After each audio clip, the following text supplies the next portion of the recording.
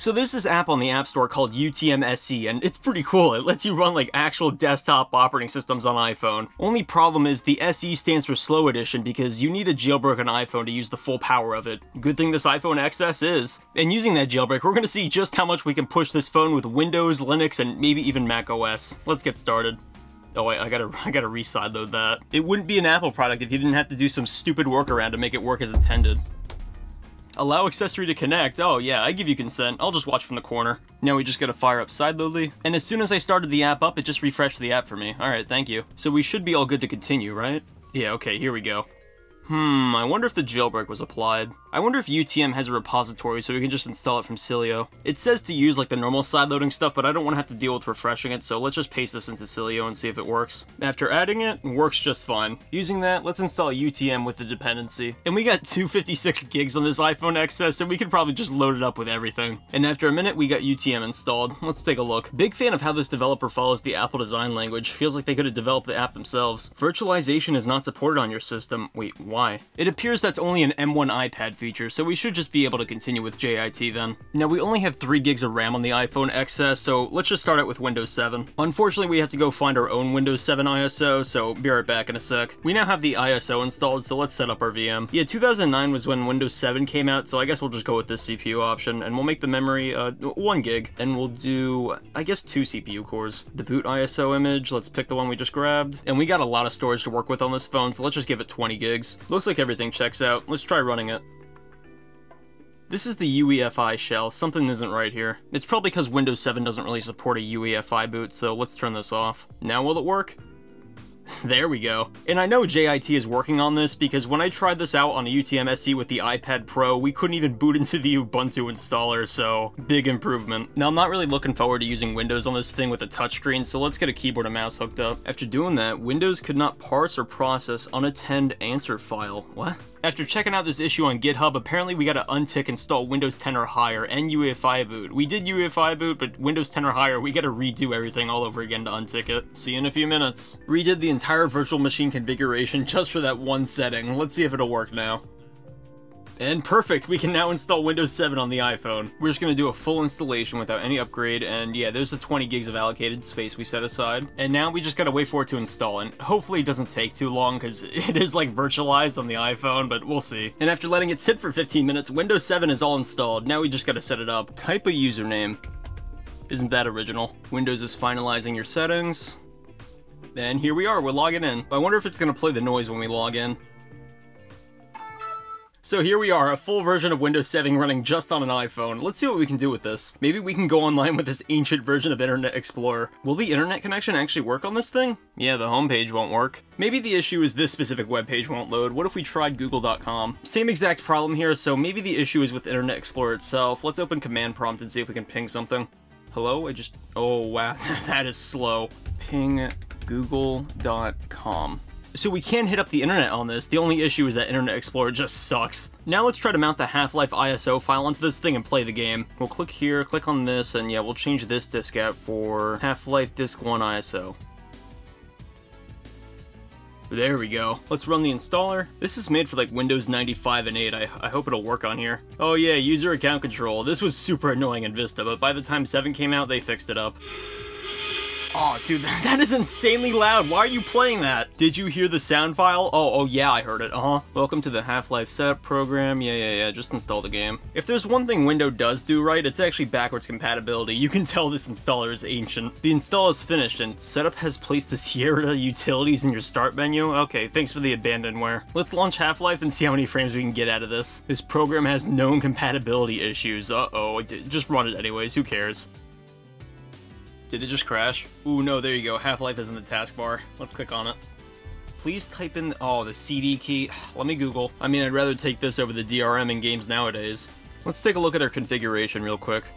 We're running this game at 640 by 480, so let's see how well it performs inside the training stage. Now before we continue, let's boost the system performance a bit by bumping it up to 1.5 gigs of RAM and forcing multi-core. And the performance is just absolutely terrible. Look at this. With the command CL show FPS 1, we can take a look at exactly what we're working with here, and it's like 10 frames a second. Wow. I mean, in the game's defense, it is actually a stable 10 frames a second, but this isn't really fun to play the game at. Maybe we can get this to perform better if we run it under Direct 3D. Direct 3D is even worse. We're not even getting 1 frame a second here. That's the sound of source games running well. Alright, well that's enough of Windows for now. Let's take a look at Linux. So for Linux, we're going to be using Fedora Sway. Now Sway is actually a window manager, and it should give us a lot more performance compared to a desktop environment. And for the configuration, we'll obviously hit Linux, and we'll go with the same 64-bit processor. But this time we're going to give it 2 gigs of RAM and use 3 CPU cores. Boot from this ISO, and we're going to give this one 60 gigs, because why not? Everything checks out. Let's hope this works and we don't run into a Linux moment. And right after I say it, Linux moment, yeah, display output is not active. Can we like change the output maybe? Oh, never mind. After waiting a few seconds, we got this screen, but nothing seems to be happening. Guess I'll wait more. Oh, that's pretty cool. It's not a Linux moment, it's an iOS moment. The app might get killed soon because of memory limitations. Aw, and UTM crashed. Maybe we're asking too much out of it with like 2 gigs of RAM. Alright, let's do 1.5 then. And after 1.5 gigs of RAM, we actually have a bootable instance here. I just hit Window key and D. Is it gonna launch? Oh no. Please don't quit again. Please do not quit again. Oh, god damn it! Maybe we're going about this the wrong way. Instead, let's try out Debian and just install it without any desktop environment. Now we just gotta slap the Debian net installer in there and let's take a look. We could do the graphical install, but knowing Linux on this thing, it'll just crash immediately, so let's just go for the regular one. This system has relatively little free memory. Yeah, it's not really my choice. There's our 30 gig disk, install it to that, and now we just wait. And there we go, an actually usable version of Linux. Not very pretty, but it works. Let's see how much resources we're using here. So we have like 700 megs of RAM, and Linux is only taking up 200 of that. Maybe we can install like an IDE or something? apt install Emacs?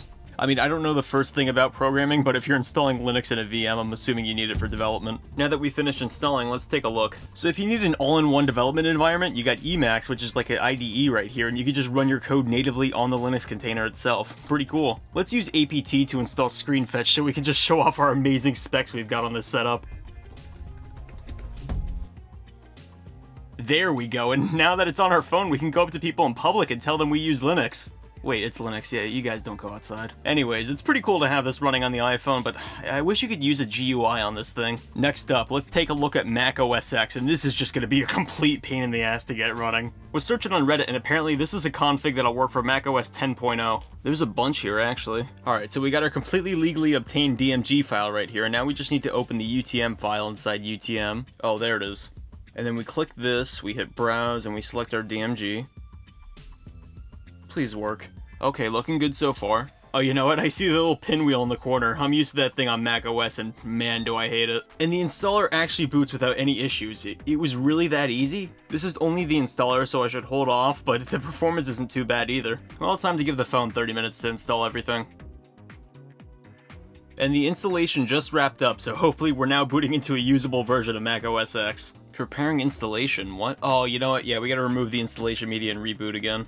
Now will it work? Yeah, that's definitely not a good symbol. Yeah, I'm not exactly sure what error this is supposed to convey. Oh, okay, so we need to hit the top IDE drive and then move it down one section. Fingers crossed. Seems like that was the fix, and now we have Mac OS X running on the iPhone.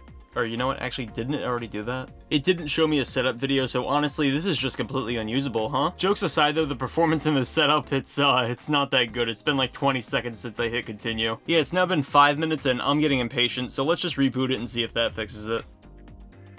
There we go, and that actually fixed it? Wasn't expecting that. Oh cool, we're forced to register our operating system from 2001. Alright. This is a good question. What best describes what you do? Is Time Waster in here? I had no idea Apple pulled a Windows back in the day with the older Mac OS X setups. Finally, we actually get to set up our Unix account. Talking with Apple. Can it actually still connect with Apple? Oh no, the servers are down. And that's it. Enjoy your Apple computer. Don't worry, I'll try. Wow, and the performance actually isn't terrible. About this Mac, yeah, 256 gigs of memory, and it thinks we're running this on a PowerPC G4. Oh, here's a website. Let's see if Internet Explorer still works on this. It didn't on Windows. Oh, and if you're not up to speed, back in the early 2000s, Apple actually made a deal with Microsoft because they were nearing bankruptcy to put Internet Explorer inside Mac OS. And immediately a security error. I wonder if Action Retro's like FrogFind is going to work on this. Let's see if the domain frogfind.com is it. Yeah, that's it. Let's check out Mac OS X 10.0. Uh-oh, we're submitting a form which is not secure. The whole operating system isn't secure. And using FrogFind, we can actually somewhat browse the modern web on this thing. It's all text-based, but really what else is gonna run on this? Can we load the images, though? No way. I wonder how well the magnification of the dock is gonna run. Ooh, yeah, that's not smooth at all. A lot of the applications pre-installed on Mac OS X were actually carryovers from Next Step, which was actually like the evolution base for what Mac OS X became. Oh, that's pretty funny. They had preview on the original Mac OS X, and it only just now, like some 24 years later, finally came to iOS. Wait, what's latebreakingnews.help? I have no idea what this file is. Help viewer. Oh, is it like a system guide? Late breaking news. I mean, yeah, the name's not wrong. News about using Mac OS X. The specified HTML file could not be found. Okay, so it relies on like websites and they're all down today, huh? Maybe we can just do Mac help? Oh, okay, these work. What do I use the Finder for? Oh, you can just like type in a question and it'll search for you? Oh, that's pretty cool. Here's a good question. How to make stock iOS not suck? Yeah, not finding anything related to that. Figures. So that's Mac OS X running on iOS as well. It's really cool to just revisit this old version because the Aqua design, it's just so good, man. I like the scraps of it we're getting with Liquid Glass, but please just bring this back. And there you go, with JIT compilation and UTM, we can make the big three desktop operating systems actually run pretty decent on mobile. It is kind of a shame you can't do this on normal iOS without like weird hacky workarounds to enable JIT, because it would just be cool to pull this out of your pocket and play with any operating system at any time. Linux is obviously the best if you want to run modern stuff on this, because you don't even need a desktop environment. You can just save resources and run everything from a terminal. But the other two, like Windows and Mac OS X, are just cool to play around with and run legacy software. Kinda makes me jealous, especially coming from Android, because this is what you got on iOS, and this is what you got on Android. No disrespect to the developers, but the UI could definitely be better. Anyways, thanks for watching, and let me know down in the comments, what videos do you want to see from me next? Alright, I'll see you later.